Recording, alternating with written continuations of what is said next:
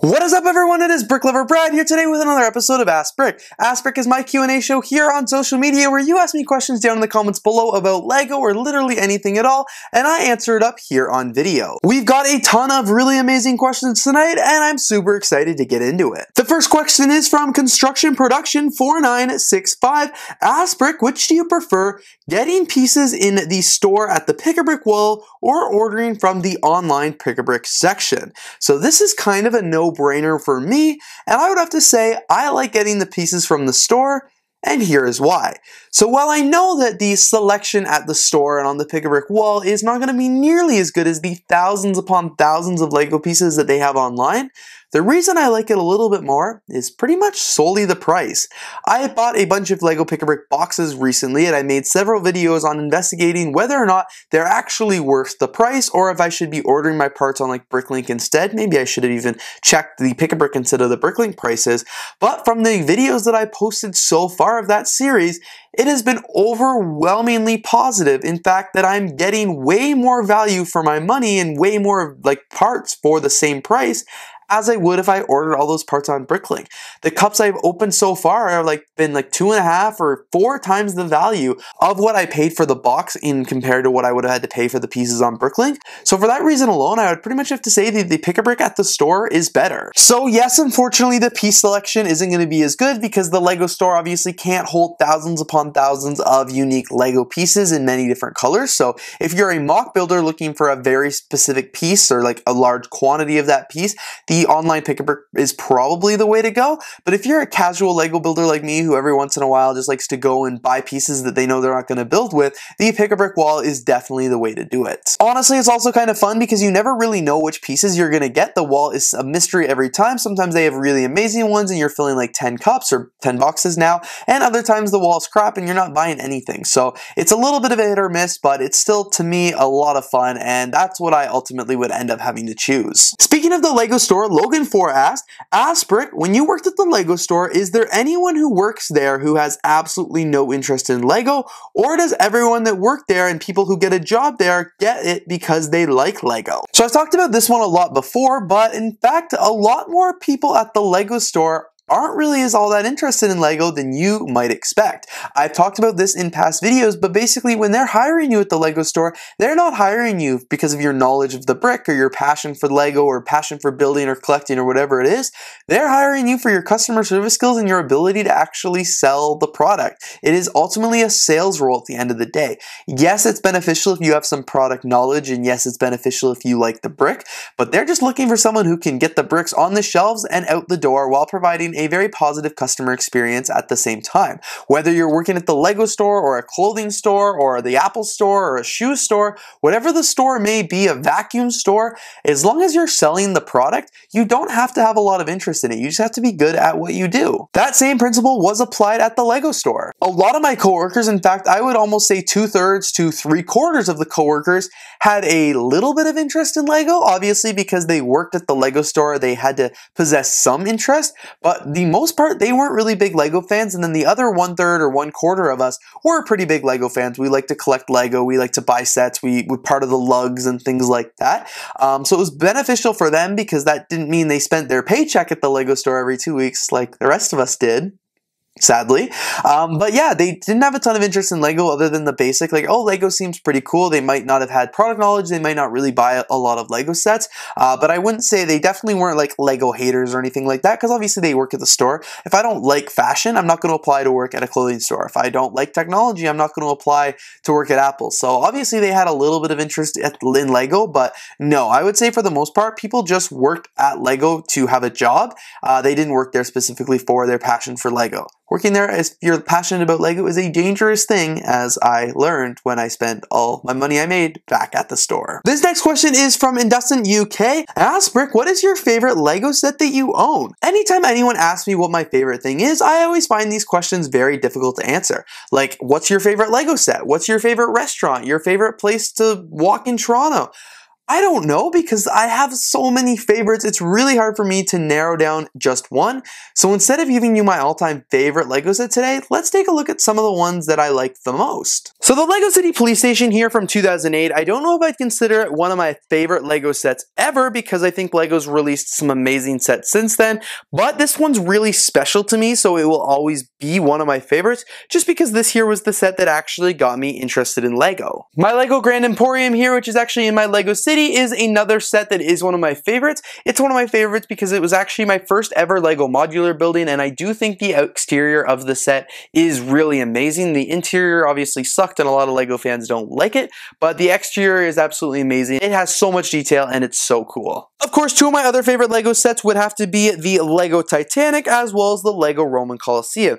As two of the largest Lego sets that have ever been made, these ones are really cool sets. I had so much fun building both of them. These are definitely the two most expensive Lego sets that I have in my collection, so it's really nice to have them on display and to be able to look at them here, so I really appreciate them and just the level of detail, and I love the realism that went into it, so they're really fun to add to the collection. I also really love the Disney Castle here, because once again, it's just such a cool set and absolutely amazing. The Disney 100 movie camera is also one of my favorite sets, just because it is really cool, and I've always wanted Lego to do film cameras. I don't know if I'll say Stitch is one of my favorite sets of all time, but definitely my favorite set of 2024 so far. But you guys can see as I move around the Lego room here why I said it's really hard to choose. Because I also really like the Lego Ideas Treehouse here. This was just an amazing set and has so many great memories as a kid. And of course, Classic Space has produced some of my favorite sets out there. I love the Galaxy Explorer that we got last year, just an absolutely amazing set. The Lego White House as well. Oh my god, at this point I'm just walking around the Lego room and giving you guys a tour, because I basically said every Lego set is my favorite, but it is so hard for me to narrow it down.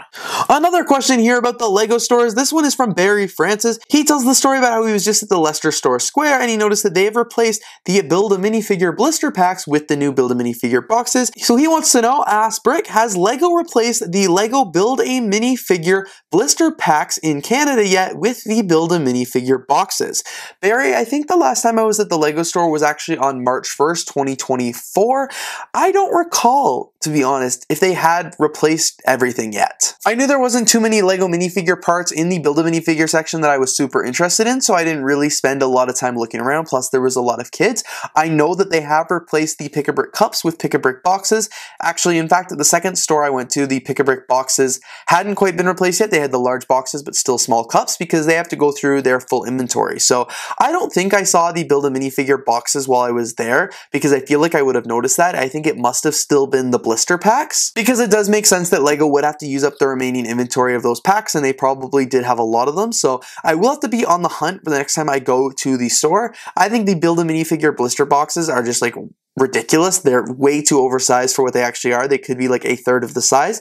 The blister packs were nice and you could see your minifigures and stuff like that. I like them way more than, I like the Pick-A-Brick boxes way more than the cups, but I still like the blister packs more than the actual boxes. But I haven't really seen them yet, so I guess that's making a unfair early assumption. But anyway, Barry, back to your question. I think they've started replacing the blister packs with the boxes. I just don't know if it's, the change has been rolled out in every Lego store, because some of them have to continue using up the stock that they once had. The Brick Ninja 1170 says, Ask Brick, which would you say is the best way to wash Lego bricks? So I've actually answered this question before in a whole separate video. I made a whole how-to video on how to wash Lego bricks, but just to summarize that very briefly, I would say one of the best ways to wash Lego bricks is just with some nice warm water and some Dawn dish soap. Anytime I get used Lego, and I've done this a little bit recently, you guys have seen that video, I basically just dump a bunch of water into my bathtub, put some soap in, and add a bunch of Lego bricks. A lot of the Lego I buy used isn't actually too dirty, it's just maybe a little grimy or has some dust from many years of love and play,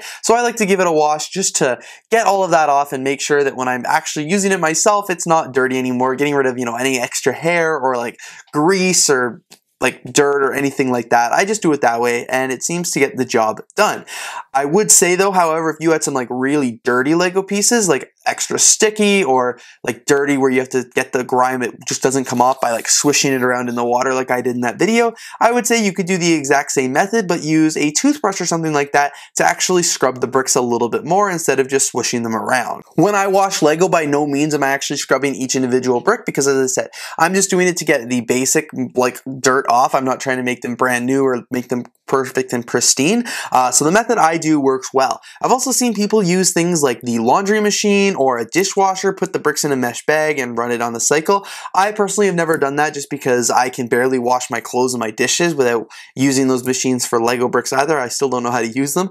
It doesn't take me that long to just fill up the bathtub and dump all the Lego bricks in because I'm not doing it very often and I'm not doing it in very large quantities. I can see why you use Lego stores that sell like used Lego like crazy would want to do that though, because it saves them a lot of time and probably a lot of money just getting it done that way. I've just never experimented with it, so I don't want to say it and do that here on video, but there are plenty of different options. And in terms of keeping Lego around my room clean, basically what I do is just use again, I made a video on this, but I've used a little vacuum, I use a Swiffer, and I just go around every once in a while and dust everything, because you don't need to like clean sets on the shelves here like with soap and water, because for the most part they just get a little dusty. Not too bad. Even this one isn't that bad. So as long as you keep up the regular maintenance of the Lego sets, you should be good to go. You won't need to clean your whole collection, but anytime you get used ones, sometimes just a little soap and water is perfect and all you need. Lego City Star Wars fan asks Brick, when you make your own custom Lego sets, do you sell them on BrickLink? If you do, how do you make the instruction manual for everyone to follow the steps?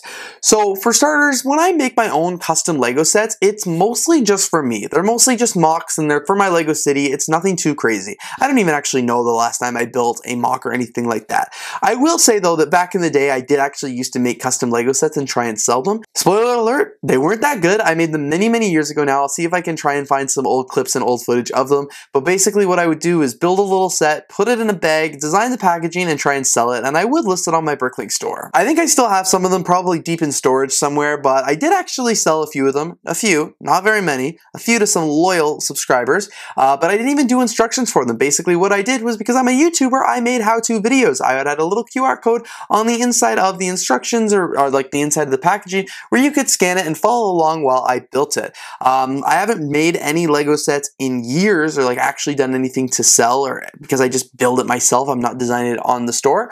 But if I were to make custom Lego sets and sell them, I would probably use a program called Studio, or I think some call it Stud.io, which is basically kind of like the Lego digital design program that's no longer around anymore, where you could build Lego sets on the computer and actually get step-by-step instructions how to do it. I think the software now is officially supported by BrickLink, so it actually works, and I think that's probably what a lot of the designers use for like the BrickLink AFOL designer program and stuff like that. They build the sets on the computer and then they get detailed instruction manuals how to do it. I think that's also probably where a lot of models from Rebrickable come from. I've only ever built one Rebrickable model, but the instructions were super easy to follow and definitely computer generated and not photographed. So I'm assuming that they use that kind of method there to do it.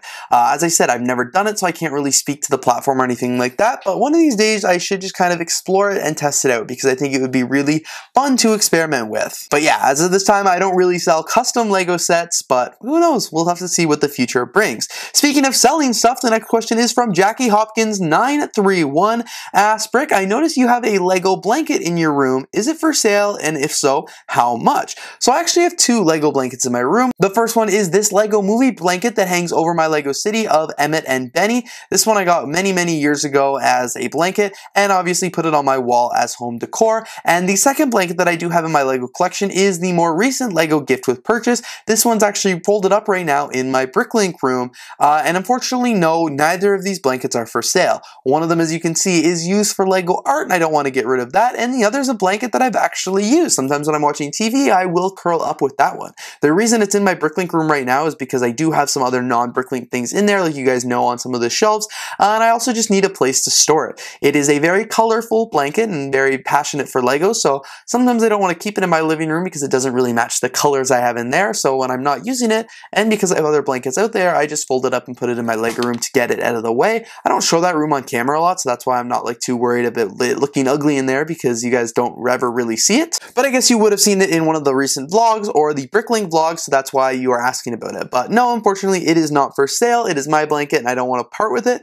But if you or anyone in the future does have a question of whether or not something I've shown on a video is for sale, you can just check out my BrickLink store. I will leave it linked down in the description below so you you guys can check it out. If you go on the store looking for something in particular and you don't see it, it's because A, I've already sold it, or B, the most likely scenario, it never was actually for sale. 99% of the things I do here around YouTube and around LEGO are just for my own personal benefit and my hobby. It's not for sale or anything like that. And then the other 1% is things that I do and actually list for sale and stuff. So I would say for the most part, if you have to ask if it's for sale, it's probably not, because unless I explicitly say, like in a Brickling vlog or something like that, you can just assume it is for my personal collection. Alright, and with that, you guys, thank you so much for tuning in to today's episode of Ask Brick. Thank you all so much for all your questions. I really had a lot of fun answering them, and thank you guys for sticking with me through the end to watch me answer them all up. And of course, if you guys do have questions that you would like answered in future episodes of Ask Brick, please don't forget to leave them down in the comments below, and I promise I will get to them. Anyway, you guys, thank you so much for watching today's video, and I'm looking forward to seeing you here in the next one.